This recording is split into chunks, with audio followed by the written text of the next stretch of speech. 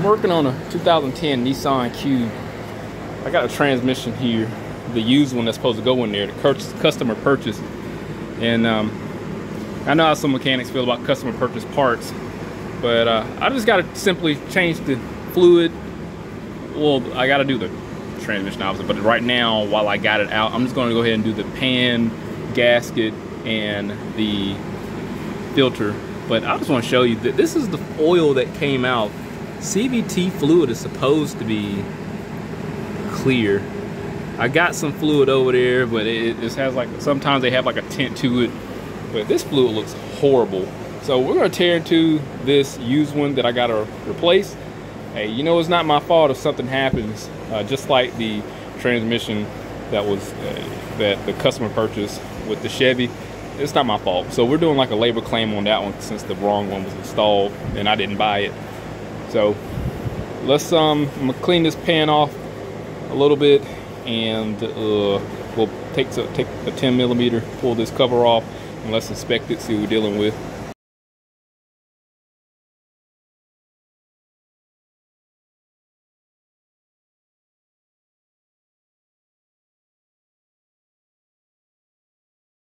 Now there's two different pans. This was a 19 bolt pan. The customer called and they requested that information from whatever he bought the gasket set from. Look at that. That looks horrible. Look how thick that is. Let me turn this light on. I will be surprised if this. Wow, that is bad.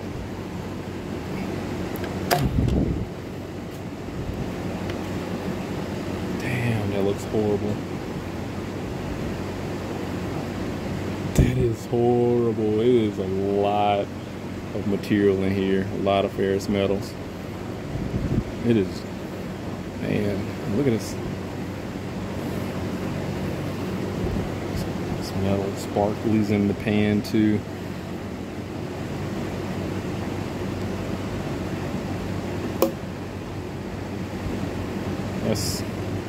This is what they want to put in.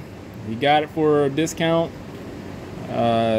I was gonna charge him double what he bought this for from some person. They sent them a video of it working. So yeah, so he's saving quite a bit, but I don't know what at what expense. And this is the other magnet. It drove like the car that, again, that they showed him. It drove, but it was wrecked in the back. Again, the mileage is unknown. This is a lot of buildup. Let me get this off of here, get this pan clean. I might try to accumulate, try to collect all the metal on the shavings or whatever accumulated on the magnet in a rag. We'll take a better look, but you can see, look how dark. Let me get a better, let me zoom in a little bit. There's the strainer.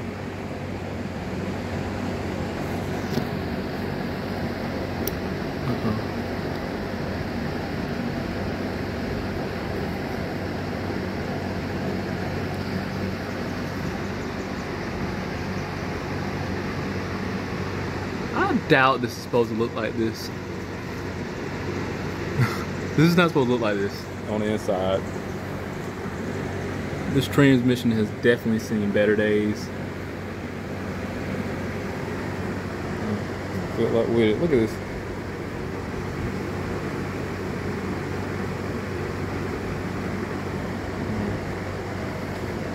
That design is going to sell on eBay for $12,000. So if you want to buy it, link will be in the description. We're going to pull this filter off, see what's needed to do that. And I highly doubt this has like 1,000 bolts in here, but it looks like it do. So let's pull this off, and I guess I can take some brake cleaner and clean the inside out and air it out, let it, you know, sit back vertical and let it drain all out. Whew. All right, So he went to CarQuest. This is the filter that he got. Zoom out a little bit. See what this looks like. So we can take off the same bolt pattern. I highly doubt a filter's gonna have. Shoot. Oh man. I told him what was needed.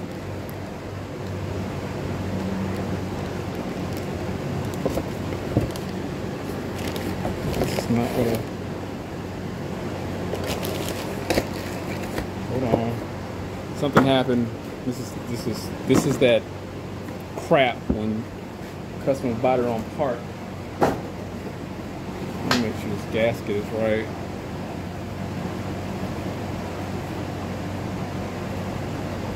Nope.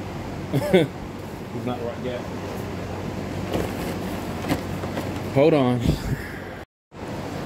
So what's crazy is that I looked on Rock Auto for a filter and gasket set.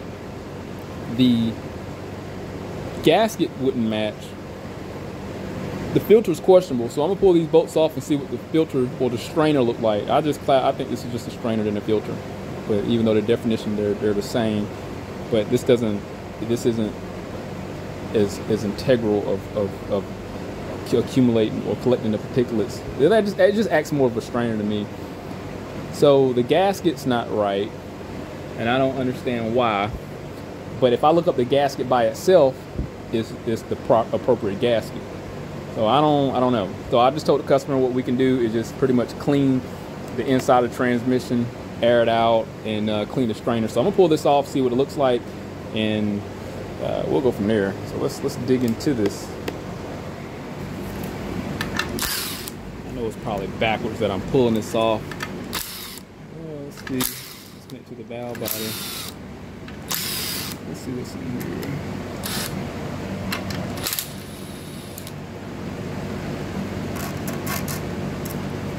It runs all the way through. I don't know what I'm doing.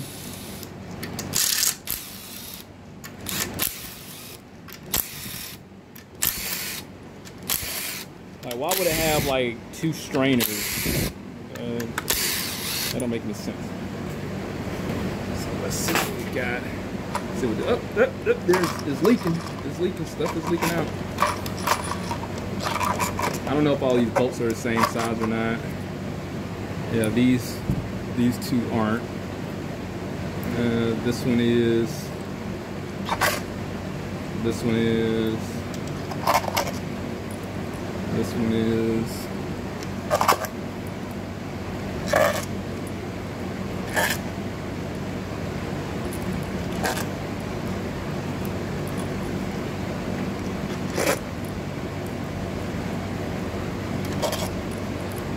I think we're in good shape. They're all looking like they're the same size except for one.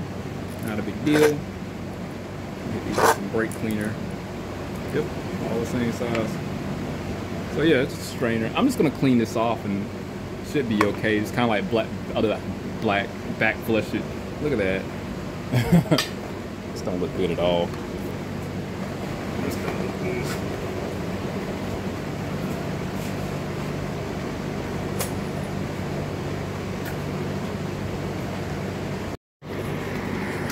Better view the inside. Doesn't look great. It's definitely not the prettiest. It definitely shows that there's negligence and high mileage.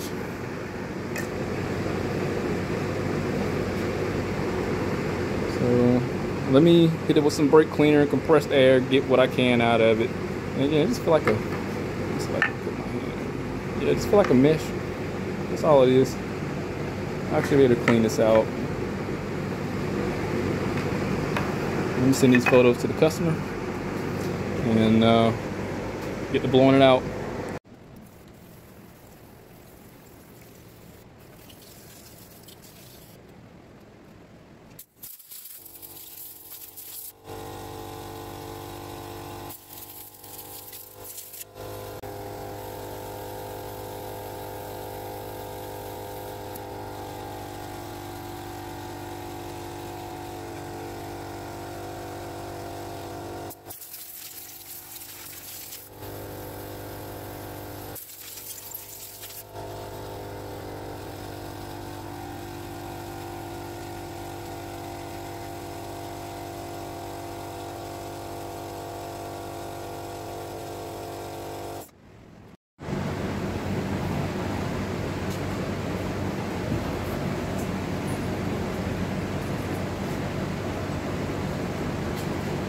got the strainer cleaned to my best of my ability, and it looks a lot better. You can see through the strainer now. And that's the other side. So we're gonna pop this back on and see what happens.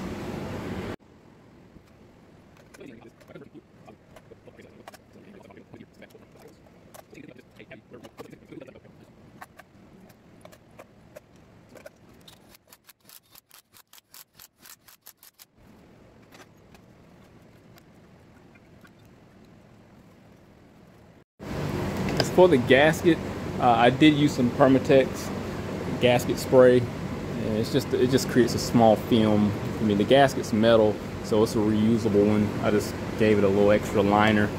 I'll show you what I've used. This is spray a gasket by Permatex. Nothing crazy. It just gives it a like a red kind of tacky little film. So that'll help in sealing up the gasket, and you can see it's a little red right there. Let me get the pan. Let me show you what it looks like. Here's the pan. Looks a lot better. Clean everything out. So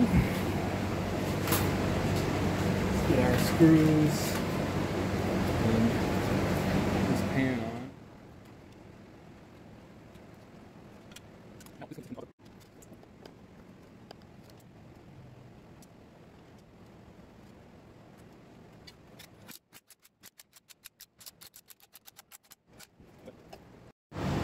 So that's that.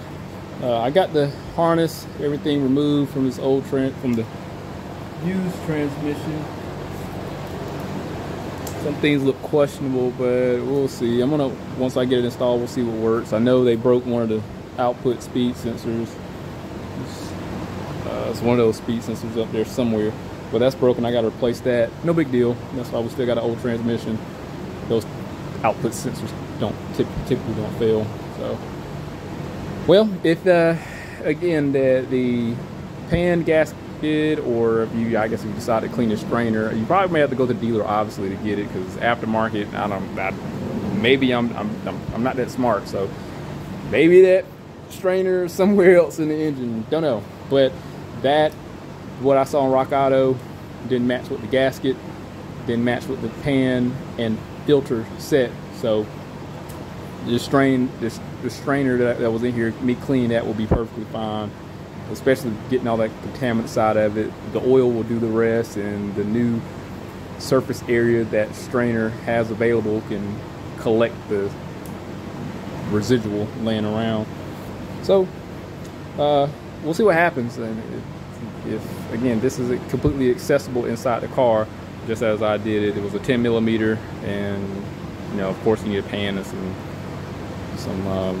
patience. So this does have a dipstick. So this does have a dipstick on the side here. Pull that out, and there's our dipstick. So it's not going to be difficult to check the fluid on here once you add your CVT fluid, not automatic transmission fluid. So all right, I just want to show what was possibly inside this used transmission, because the fluid looked bad when we pulled it off the truck, and again the customer purchased this. So if it works or not, I don't know. It drove like I stated earlier. The customer got a video from what the seller had before it was sold to him. I guess that was the proof. But the fluid definitely showed that there was a lack of maintenance. The mileage unknown. See what happens. The labor time to replace this transmission in the 2010 Cube Nissan Cube is supposed to be like 7 hours or so. But once I get this in here, and if anything happened, I'll definitely update in the comment section. Hit that link, subscribe to the channel, stay informed, how to return some more work. See you next one.